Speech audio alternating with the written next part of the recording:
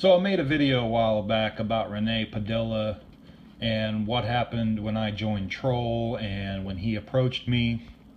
Basically, he came to me and said, "Hey, I think you're right. Jake and Mario are working for Steve Olson, something I don't believe in anymore," and I was wrong at the time, by the way.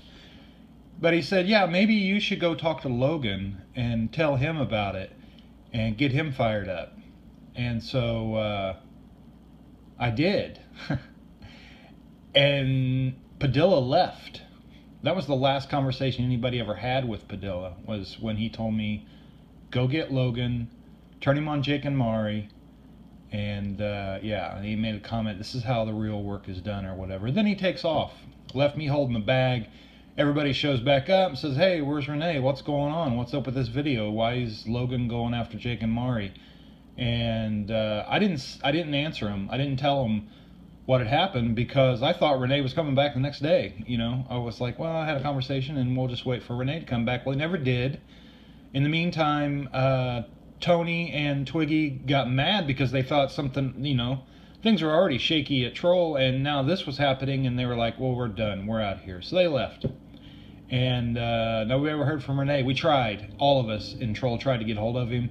He wouldn't respond to anybody. Then all of a sudden he shows up and starts doing some weird stuff. His channel has all kinds of videos on it, and usually he just has the 1-2-year-old video. All of a sudden he's like super active. It's just weird.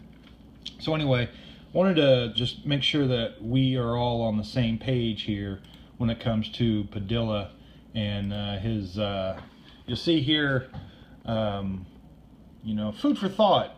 Mari and Jake run with Lisa's story. Logan is heavily attacked by the Nibiru frauds and the Alliance. Jamari is yucking it up with snot. What can this mean? And yada yada yada. To me, it is a strong implication that Jamari are actively working for the Alliance. Okay, and then, I mean, there's a video up. I put, let's see, perhaps someone should put that out to Logan. Point that out to Logan. Okay. And I was like, okay, and then he was trying to get the Alliance, Pete and all them, to either start attacking Mari and Jake for making the video or expose Mari and Jake for working for him. Anyway, so I made, you know, you can see this video in its entirety. But anyway, I just wanted you to see this because Renee is back. And he's done nothing but stir up trouble for Troll, and now he's done it again with this whole misunderstanding with Tony, and hopefully everything gets settled with that. But I'm telling you, you watch out for this guy, because here he is secretly talking to a brand. I just joined Troll. I had just joined Troll, and here he is with a secret little personal conversation with me, trying to get me to go to my friend Logan and, you know, fill him in and get him fired up for Jake and Mari. That backfired because now they're friends, and it didn't work. And all this talk about Jamari working for Steve Olson and all them, that's all crap. I was involved in that, and I apologize for that. I was wrong. But again, you know, Renee Padilla is out there, and he's trying to stir the pot. There's a video with the archives. I'll leave a link to the archives in the comments of this video.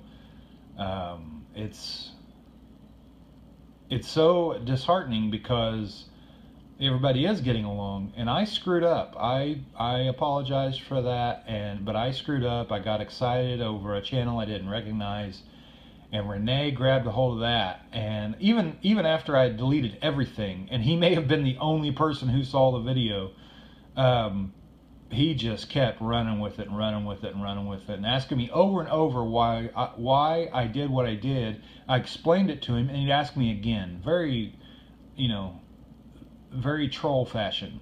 So anyway, this is what's going on. Be careful with him.